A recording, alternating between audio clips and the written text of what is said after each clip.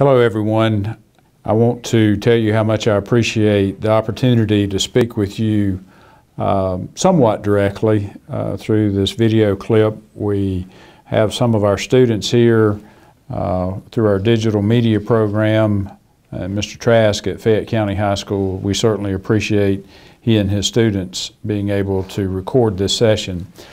Actually, the session, the idea for it, really started back this past summer when we had our Administrative Institute, and we talked about a lot of things that we hope to be able to begin to look at in our quest to become what we've been calling world class. I know that we've just received our milestone data, and I want to tell you as a classroom teacher and other support staff exactly what I've told our building principals. We want to take this data and use this data constructively, but we're not going to use it in a way to beat people up with it. We're going to use the data in a very professional manner.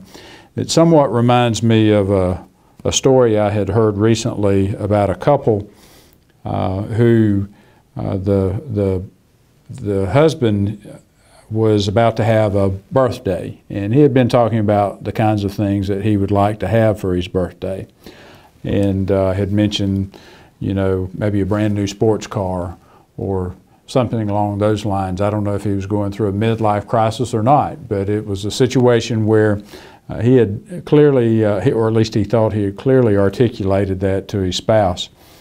Well, his birthday came, and the wife, in her busyness, somewhat had forgotten that it was his birthday in the earlier conversation, and he was a little hurt by that, and he shared those feelings with his spouse and said, you know, really I'm disappointed that I didn't get what I wanted for my birthday present, but if I have something that goes from 0 to 60 in a matter of a few seconds out in the driveway in the morning, all things will be fine. So the wife said, you know, I'll certainly try to accommodate that.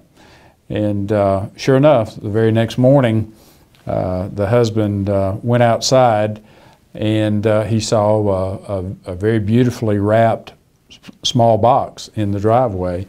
And although that was not quite what he expected, he was still excited nevertheless. So he went over to the box, and there was a card there, and in the card the wife had written, "I hope this meets your expectations." So he's excited. Maybe he's thinking there's a set of keys in the box, but he tears open into the box and reaches in, and he pulls out a brand new bathroom scale. Sure enough, it goes from 0 to 60 in a very few seconds. I tell that story to talk about why you know, our perceptions sometimes are a little bit different than what we actually receive. So when we look at the milestone data, I do want us to look very closely, very carefully, very intentionally with this data as we look how we can move our needle forward and become that world-class district that we want to talk about. We have a very, very good school district. It's been that way long before Dr. Barrow came to town. But in order for us to really move towards world class, we're going to have to look at some things a little differently.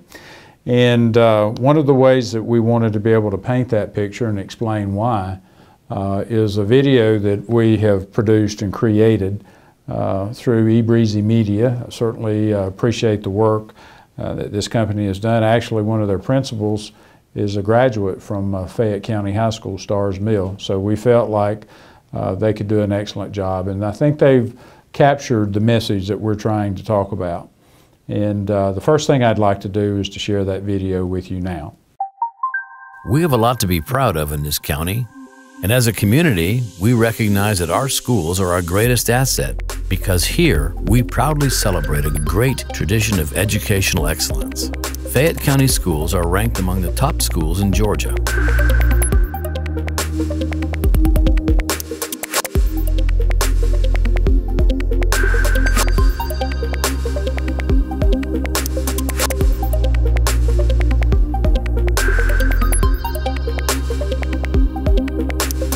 Throughout throughout U.S. history, effective schools have aligned their purpose and practice with society's social and economic drivers. Like the U.S., Fayette County was an agricultural-driven economy when we celebrated our first class of 24 graduates in 1920. Beginning in the 1970s, we saw the addition of industry and international companies, which brought jobs and growth to our community.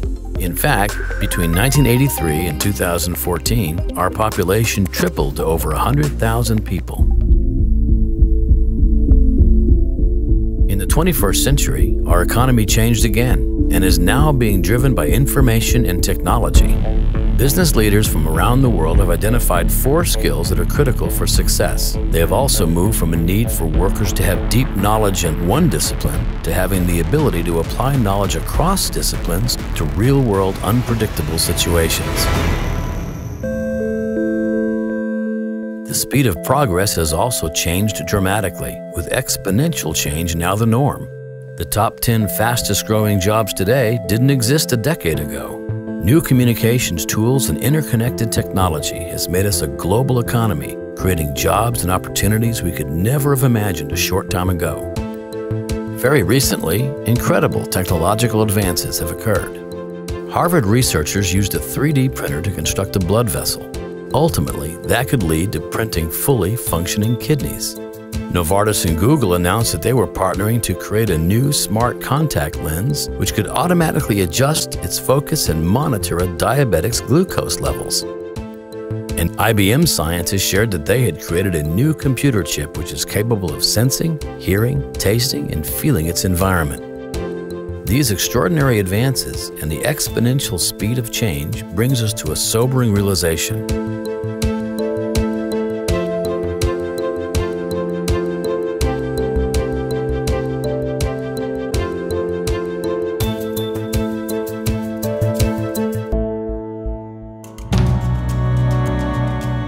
As we have done throughout our history, and as some of our teachers are doing today, we must be aware of the changes in our economy, and educators must be prepared to change our practices. Today, we need to meet the challenges of an increasingly interconnected global society with technology that is transforming every aspect of our lives. And business leaders in the community must also join the effort by offering real-world exposure to the skills our students are trying to develop. As a community, we know that our schools can continue to be our greatest asset, but we will have to develop the capacity and the will to inspire and prepare our students to become creative thinkers, problem solvers, and innovators so that they can be more globally competent and competitive. Together, we can create a world-class education system here in Fayette County, one that continues to honor our enviable record of past successes while embracing new practices and opportunities for rigorous and relevant learning for all of our students.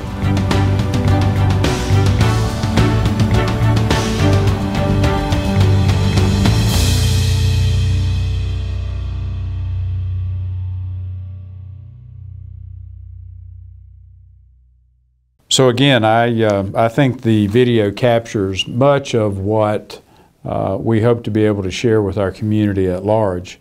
We are a good school district, but we want to become world-class. In order to do that, we're going to need to begin to change our practice just a bit. The problem that we have, though, is that because of technology, social media, we're growing exponentially and changing 4 to 5 times faster than we're changing within our educational settings. In order for us to stay ahead and enjoy our position of affluence with regard to educational communities in Georgia and really beyond, this is the new path we've got to take. We've got to aim a little bit higher. And when I say that, folks, I will tell you, I know every one of you in here, and I know our classroom teachers, you're working as hard as you can. We're not asking you to work harder. We're talking about working smarter and becoming more focused and looking at best practice. And when we talk about that, we've done a good bit of research about what some of the best world-class districts are doing, and we want to talk about that. So what are some of the key factors that we need to look at? And in looking at those considerations, the first thing is that we want to make sure that we have high expectations for all students. When we look at our data and you break it out in subgroups and the categories, you'll be able to see there's some areas where we're not performing as well as we would like to. That's not to say it's bad, it's not. But there's some things that we can do better. You know, traditionally our Caucasian students, our white students are at the top with regard to performance. But I will tell you, in some schools, we actually have minority students that are performing better than Caucasian. We want our expectations to be that way for everybody, regardless of the subgroup, whether it's ELL or students with disabilities or no matter what the ethnicity or gender is. We want all of our students to have that. The second thing that we want to take a look at, you know, there's accountability every day when we walk in our buildings. But we're going to continue to be measured by assessments. We use those as tools, and that's okay. We need to use that, but it's not all about a single test. And we're going to have to begin to think about how we measure and monitor our student success. Okay. I can't tell you how important our classroom teachers are. You've heard me say this before in this group. You know, we have two groups of employees in our district. We have our classroom teachers over here and everybody else over here. And our folks over here, our support group, is here to support our classroom teachers. And I know that's a tall order because not every person needs the same type of support, and we have to be able to look at that and recognize that. But relationships are critical, and certainly our classroom teachers are at the forefront of that in establishing positive relationships with our students.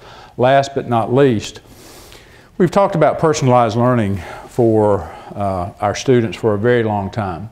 But we realize that personalizing learning for a class of 25 or 30 kids is pretty tough. We've got great teachers that do a phenomenal job at that. But with some of the tools that we have with technology, again, working smarter rather than harder, we feel like we can really hit the mark with regard to personalization with our students' education. So if we can go, Kay. Some of this work can be found, I've referenced this book before through Yang Zhao. He's a professor emeritus at the University of Oregon. Obviously you can tell he's not from South Georgia.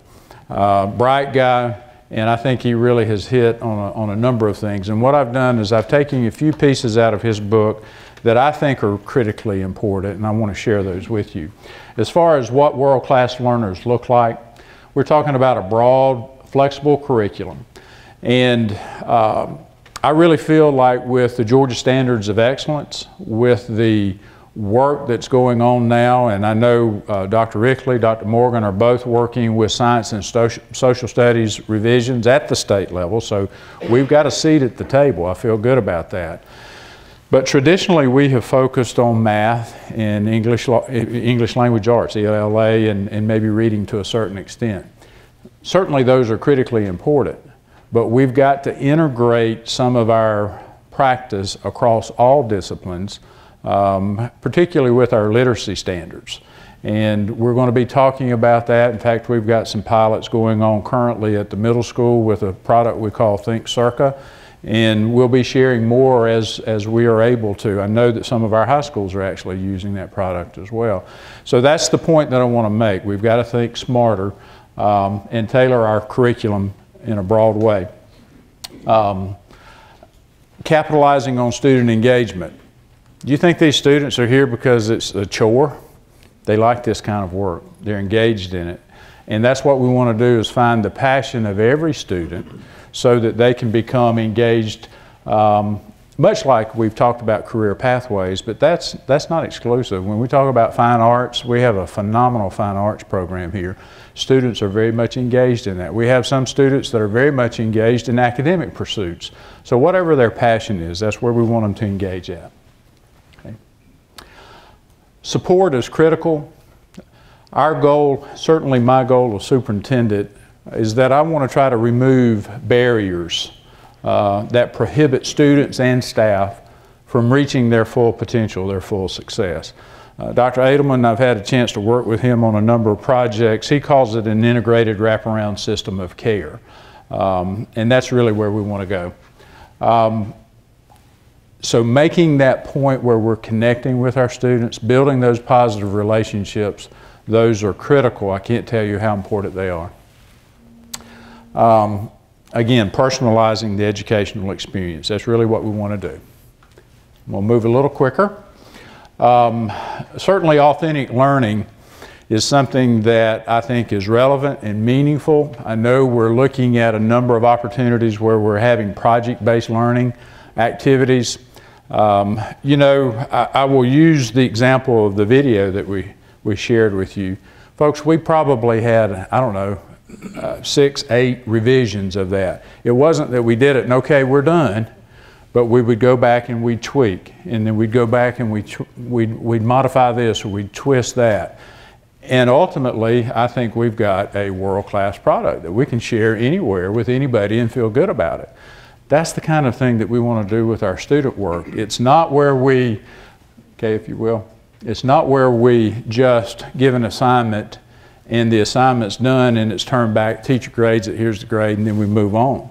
That's what our past practice has been. We need to move forward with that so that we're in a more authentic position. Certainly looking at a sustained and disciplined process, and that's what we're talking about as far as how we do our work. It's okay to have revisions and really drill down deep into the work, particularly where the student's passion is located. And I think that's where we are. Go ahead. Local strengths. The unique thing about Fayette County is, folks, we have international corporate headquarters here. I don't know if you've been reading the news about NCR and their huge infusion of cash, and they're building a new corporate headquarters just a little way up the road in Atlanta, and they have a major presence here. That's an international company. Companies like Panasonic, Gerresheimer, healthcare services like Piedmont Fayette, which is a part of a much broader network that really is world-class healthcare. Those are the kinds of things that we need to partner with and look, as the video said, look at what industry is doing, where it's going, so that we can be able to make sure our students have some idea about what the options and opportunities are moving forward. We need to make those connections. And I will tell you, one of the things that I hope to do this summer is that we hope to take some of our CTE teachers, our content teachers, and be able to have them go to a week-long internship, if you will, in the business sector, so that they can see what the business and industry is doing and what level of skill and what level of academic work and hands-on work that we need to be able to accomplish, so that they can then come back and be able to share that with classroom teachers and our students in a real-world setting, in the classroom setting. So those are some of the things that we've got coming that we'll be working with and planning on. I know we've talked with Ms. Gibbs and Ms. Collins and Ms. Bonner, and we're already beginning to solicit those partnerships to see who would like to do that. Principals, we're going to be talking with you about that in the very near future. Okay, if you will. A world orientation, certainly a global perspective is critically important. We don't just operate in Fayette County anymore, or just in Georgia anymore, or just in the Southeast anymore. We're really looking at global competitiveness for our students and global competence as well. We want to be able to pursue learning beyond our walls, and that I know we talked about this, and this happened just a couple of weeks ago with the Connect Ed Adventure. And we brought different industry and different courses and connections from all around the world, from Australia, from Alaska, from Guatemala, from the Baseball Hall of Fame here in the United States, the Holocaust Museum, numbers of connections all around the world that we were able to figuratively tear down the brick and mortar walls and bring to our students. And our students are able to go out to the world. That's the type of global awareness and competence that we want to develop. We talk about language, and I know currently we have German, Spanish, French, and Latin. That's what we currently offer in system. I've heard futurists tell the story that if you're bilingual, particularly if you're trilingual, if you can speak 3 languages, you can be fluent in 90% of the world's economy. You know, if we're going to be globally competitive and globally competent, world language is a big piece. And our students need to have the opportunity for exposure.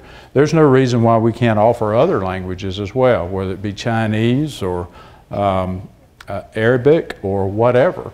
It's a situation where if the desire is there through technology, I think we can hit the mark. So we want to provide those opportunities for our students so that they can be culturally aware. So the things that we want to go back over with and our staff, in order for us to be that world-class district, certainly we want to engage our students. We want to give them some choice. We've got to help them find their passion. We want to personalize the experience for them, and we can do that in a lot of different ways. Authentic learning, the hands-on, the relevant piece is critically important for our students. The global perspective and the global competence. Those are the kinds of big overarching things that we hope to be able to put into play for our students moving forward. Using our data and saying, okay, how does this fit? How is this going to look for us at an elementary school, a middle school, and a high school? How's this going to look for us district-wide? We have some things that are going on that make us very, very good. And the question that I want to ask again, the people in the room, and maybe even our greater audience out in the classrooms, in the buildings, the question is, do we really want a world-class system? And you know, I've asked that question in a number of different settings, and I haven't heard a person yet to say no. Now, some people don't like to have their cheese moved, don't get me wrong, but I've never heard a person in this community say no. Fayette County wants to be first class. They want to be world class. They want to be top drawer, whatever descriptor you want to use. And folks, we can do that. We've been very, very good for a long time, but we have the capacity to be world class if we choose to be. So we've got some good things, and this is where we are, and I want to celebrate some things that have actually taken place that I shared with the community. There are a lot more, please don't get me wrong, but these are just a few that we wanted to share. So Kay, if you will, when we look at the partnership that we have with Woodruff Arts, folks, not many school systems anywhere in the country have that kind of partnership. And if you look here, these are our students. They're not somebody else. This is not a fake photo. These are our kids that are participating with the symphony, the Atlanta Symphony, in some master classes. You know, that's world-class fine arts in my opinion. We look at the High Museum of Art. We've had numbers of teachers go and have professional development there. We've brought some of their experts to us, and they're training our teachers in how to integrate the arts into our content areas. I think that's tremendous. Ray and Ogechi have done a great job in bringing those opportunities and working. The Rube Goldberg experiment, we've got our classroom teachers, the professional learning. So we've got a lot of things that we're working with to be that world class. And when you look at performing arts centers across the country, you've got the Lincoln Center, you've got the Kennedy Center, and you have the Woodruff.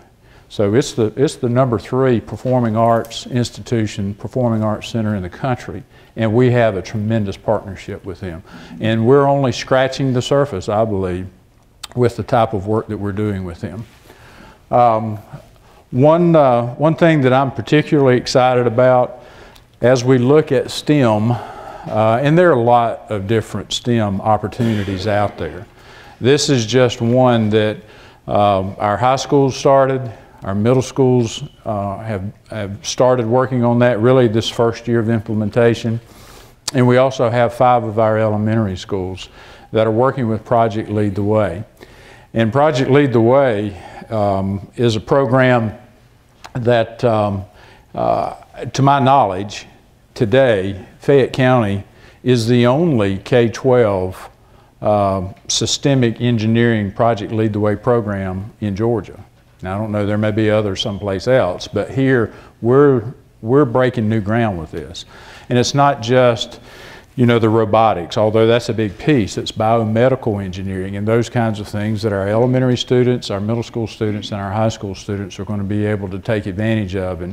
And I know Patricia's real excited about this work. I know that Ms. Collins has helped to facilitate this. So this is not something that Jody has done. This is something that our team is working on. So we're real excited about this. And I will say that College Board, if they endorse a curriculum, you know, those are the people who do AP and, you know, all the other big national tests that we get to work with. When they endorse a program that's got to be pretty good, they've endorsed Project Lead the Way. So just to give you a little sense of that, you'll go ahead.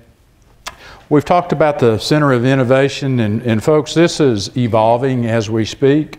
It's not perfect.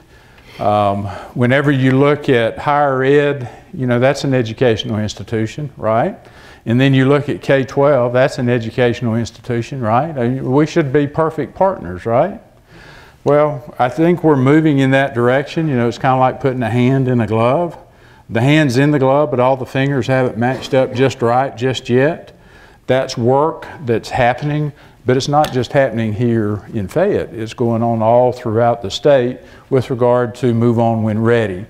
And our system is beginning to do that. We had dual enrollment courses here prior to this, but this is a much more expanded, much more robust initiative. And we think about it typically at the high school, but folks, Move On When Ready goes down into middle and elementary school. We just really haven't had a lot of conversation about that yet.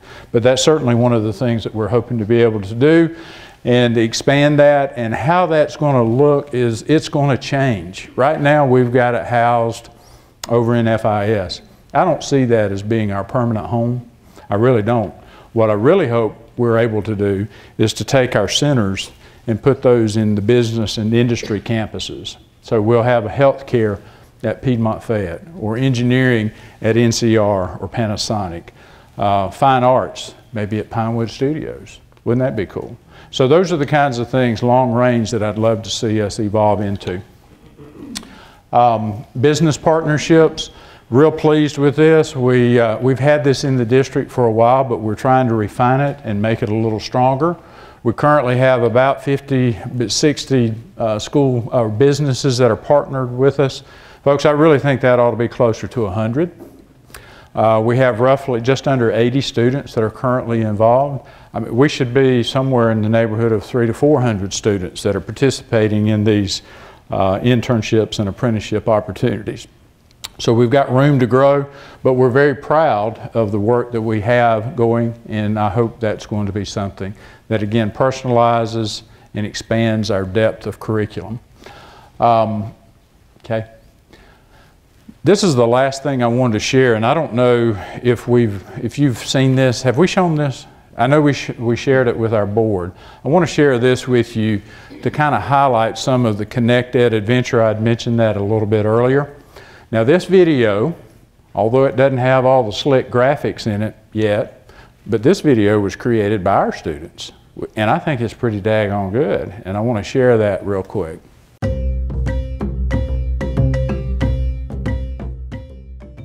You're going to see examples here where our students can interact and connect and collaborate and work on projects or science activities or research. They can literally do that with people all around the world 24/7. Just some of the programs or some of the connections that I'm very familiar with.